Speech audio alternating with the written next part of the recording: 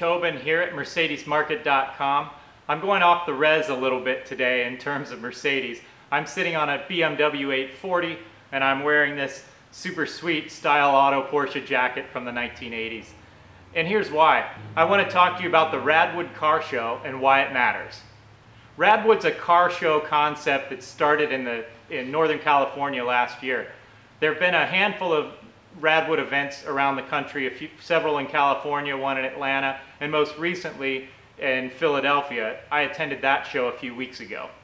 The name RADwood is sort of a play on Goodwood. Goodwood, the Festival of Speed, and the Goodwood members meeting in England. That's the car event where people dress up in 30s and 40s period clothing. They race cars, there's a car show. People get into the spirit of that time period. RADwood uses the name rad, that word that we used to use back in the 80s, and wood from Goodwood, RADwood, sort of a play on the Goodwood concept. But instead of celebrating the 30s and 40s, RADwood celebrates the 80s and 90s. So why does RADwood matter? I think RADwood matters, and I think it's making an impact on the enthusiast car community for a couple reasons. I'm not sure that it's the future of car shows, but it's certainly part of the future. One, I think it really attracts a younger demographic who enjoys a casual, laid-back show. It was a young crowd. It might be the first car show I've ever been to where there might have been 2 or 3 people over 70 years old. And there weren't very many people even in their 50s or 60s. In my mid-40s, I felt like I was on the higher end of the age scale at this show. I'm a child of the 80s, no doubt, firmly fall into the Gen X category. But there were a lot of millennials there, a lot of people in their 20s and early 30s, really with a good interest in cars of this period of the 80s and 90s, as well as the music and the clothes. The cars that a lot of people brought, I would generally consider survivor-type cars. Not necessarily collector cars, but a very nice example of a car from that period. There were a couple of Chrysler K cars there, for example.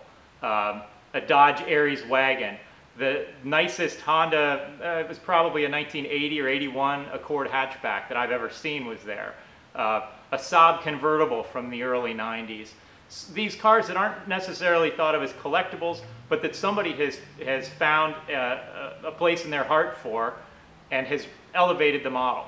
Certainly there were some higher end cars there. For a Ferrari Testarossa 308, that was sort of at the higher end of the price scale. Some expensive air-cooled Porsches certainly, but beyond that you had a lot of just kind of survivor type cars. Hondas, Toyota Celicas, Volkswagen Golfs. There were a bunch of Mercedes, but there were no really expensive Mercedes. A handful of 126 coupes and sedans, some 300 turbo diesels. A few American cars, but not too many.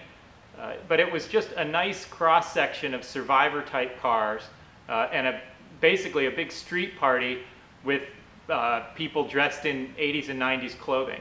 It gives people an opportunity, even if they don't bring a car to the show, they can dress up, a girl can dress up in neon pink leg warmers and a torn t-shirt, and she's got a place at that show. There were a lot of younger people there, and that made a real impression on me.